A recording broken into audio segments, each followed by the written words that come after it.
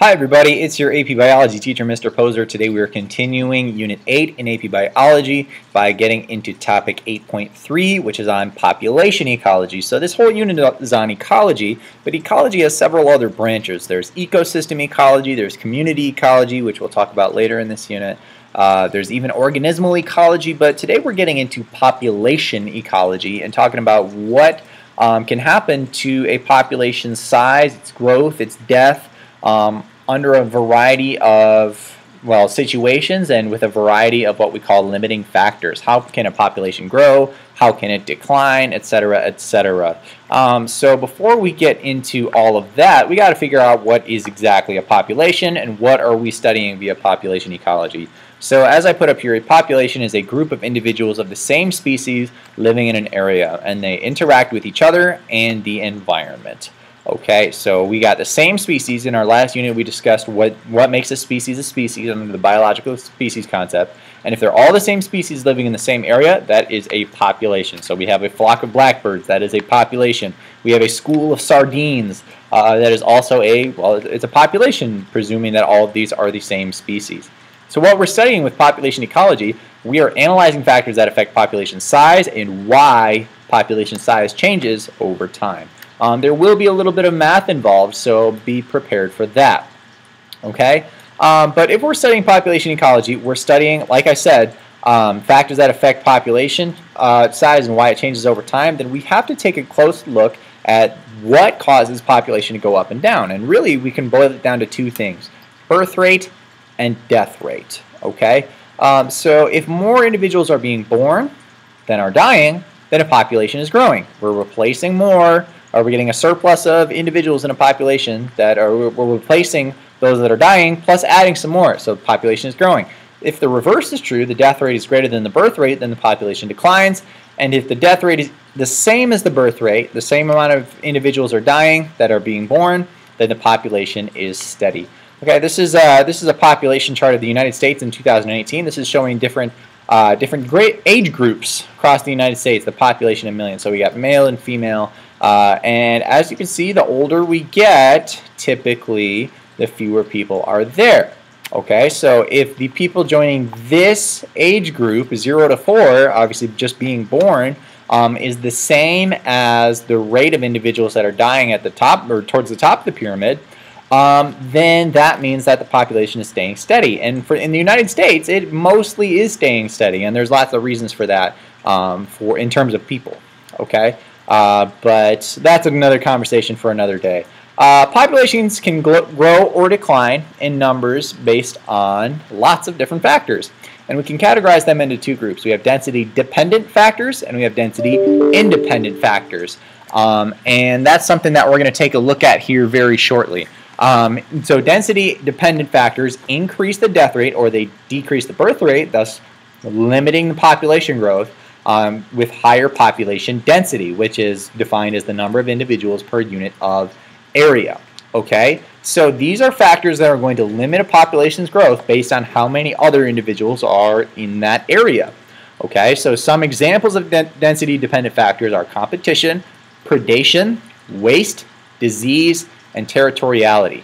Okay, if there's more individuals in a small space, we have a high population density, then there's likely going to be fewer resources, and thus competition is going to ensue. And competition is going to be pretty much no good for anybody, right, if you have to compete over the same resources. I mean, it's a part of natural selection, but still. More predation is going to occur, okay? If you got a bigger population of fish in a densely populated fish school, there's a higher chance of predation occurring, meaning that they're probably going to be more likely to get eaten by this bird over here. I think that's a kestrel, maybe? Or I don't really know. I'm not sure. I wish I knew. There's going to be more waste in the area. More waste can bring disease. Okay, disease is more likely to occur in a densely populated area. Okay, whether it's whether it's in the middle of a city or if it's in a forest or something like that. More densely populated populations means that disease is going to be higher as well. And then finally, territoriality, coming back to our mountain lion over here. Okay? Less space, more individuals means smaller territories and more conflict. More, what we should say, interspecific competition, okay, and conflict. Okay, so that's no good for the species either, and that's going to limit the number of individuals in a population that can grow. So all of these are limiting how much a population can grow based on its density. Okay, so just as an example here, competition, predation, disease, territorialism is going to be less likely in this habitat with the same number of individuals than it is in this habitat. So this is a high density. Density-dependent limiting factors are going to be more of a factor down here than they are in this larger habitat. And that's going to play a role when we talk about human disturbance here and our impact, and by our I mean human impact on the environment. So the opposite of density-dependent factors are density-independent factors. Those are going to increase the death rate or decrease birth rate with no change in population density. So they are going to limit population growth regardless of density. They're going to wipe out some populations perhaps, or limit growth no matter what, no matter how dense the population is. So for example, a drought or some other type of natural disaster or extreme weather is an example of a density-independent factor. Okay, a drought is going to limit population growth regardless of how many individuals are there. Okay, so what we're studying by discussing population growth and decline and talking about limiting factors, what we are studying is population dynamics, the population's growth and decline over time. It often fluctuates. It goes up and down and up and down and up and down. So it's dynamic. It moves a lot. And that's what we're really studying here is population dynamics when it comes to population ecology. Okay, so we can study population dynamics and population growth. We can represent it with math. Okay, so we have two equations here. One is basically just the growth rate, dn dt equals birth rate minus death rate.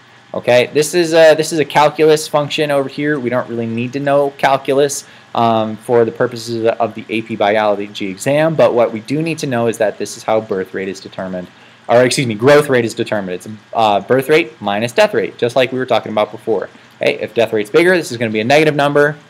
We have a negative growth rate. If birth rate's bigger, we're going to have a positive number. That means that the population is growing. Okay, simple enough. dn represents change in population size. dt represents the change in time. So we are looking at the rate of growth here. Okay, another representation of this equation up here is dn dt equals r times n. And r, this gets a little complicated here. It's what we call the per capita growth rate, or what's called the intrinsic rate of increase. And that's basically how quickly the population grows divided by each individual. Okay, so it's like growth rate divided by the number of individuals in that population. And that's what we call it per capita. Okay, so the growth rate per individual. And then n is represented by the overall population size. Okay, so I'm going to run through an example here of how intrinsic growth rate is calculated. So let's just say we have a population of 500 individuals. 40 are born on a yearly basis, and 20 die every year. Okay, so if we put it into our equation over here, dn over dt equals b minus d, we would have dn dt equals 40 minus 20, which means the growth rate of this population is 20 individuals every year. Okay, pretty standard stuff, right? So if we were to set this equal, our birth rate to set equal to r times n, okay, because that's our other equation, dn dt equals r times n. R, as I said before, is the per capita growth rate, or the growth rate divided by population. Okay, our population growth is 20 individuals every year divided by the number of individuals, and we get what's called a per capita growth rate, or the intrinsic rate of increase of 0.04. Okay, so that's a pretty low number. This population is not growing that much. 20 individuals every year, it's significant, but it's not really rapid growth. All right. But when we do get rapid growth, that's called exponential growth. When population reproduces without limits. Okay? When there's an abundance of resources, there's an abundance of space, there's no density-dependent limiting factors, there's no density-independent limiting factors, what we get is something called exponential growth. And you may have seen something like this before. It grows by a constant proportion in each instant of time. Okay, so it's just going straight up here.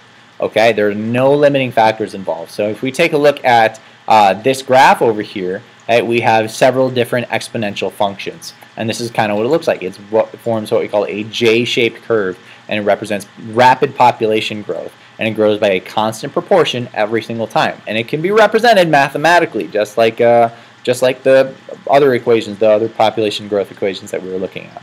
Okay, so if a population is growing exponentially, what we just looked at, the population growth is R, which is the intrinsic rate of increase, or the per capita growth rate, times N. Okay? When a population is experiencing exponential growth, we have R max, which is the maximum per capita rate of increase, times the number in the population. This will represent an exponential function, okay, an exponential growth rate. So which population will grow faster? Okay, let's review here. Let's recap here. This is a pretty simple example, but which population is going to be more likely to grow exponentially? Is it this one with a per capita increase of 1.0, or is it going to be 0.5? Okay, well, regardless of the size of the population, let's just say each of these populations is 500. Okay, if it's the same, provided that n is the same, then this population up here with a higher intrinsic rate of increase or per capita growth is going to be more likely to grow exponentially, and it's going to grow faster than the one with the lower growth rate or intrinsic rate of increase. Okay, so that is exponential growth, and we're going to chat about that a little bit more. And I don't know if you figured this out, but exponential growth is not always a thing in real life. Why? Because there's always some kind of limiting factor. No population can keep growing and growing and growing endlessly. So there are limiting factors involved, and that can be represented differently with a different equation, a little bit different math. All right, so we'll get into that in 8.4. Let me know if you have any questions, and we will see you next time.